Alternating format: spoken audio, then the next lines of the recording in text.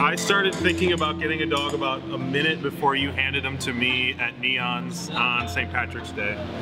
And I had wanted a dog for probably a year before that. Well, I was at Neon's, our dog-friendly home, and you handed him to me, and he buried his little tiny head underneath my beard, and that was pretty much it. And then I took a picture of, you took a picture of him, me holding him, and I sent it to Megan, and she was out of town. She said, "Is that our dog?" I think I'm getting a dog. TC has just made me happier pretty much every day, and I'm still not a dog person. I'm a TC person. So TC definitely is spoiled.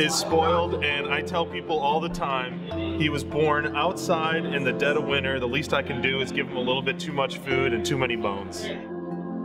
I cannot walk him 10 feet. And I live downtown, and I can't walk him 10 feet without someone saying, "What a beautiful dog." He's just beautiful. And then, you know, when I'm at the dog park with him and I say that he was a rescue and that he had a tough time as a puppy, people just say how beautiful he is, and he looks like he's, you know, a show dog. A $1,500 dog.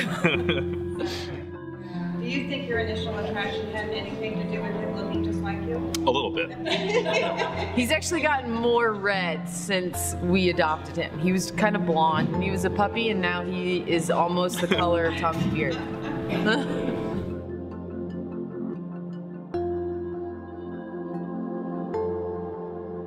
Definitely. We had actually been to a few breeders when we were looking at dogs, and none of them, you know, obviously worked out. And now that we took him and rescued him, I can't even imagine going to a breeder for a dog.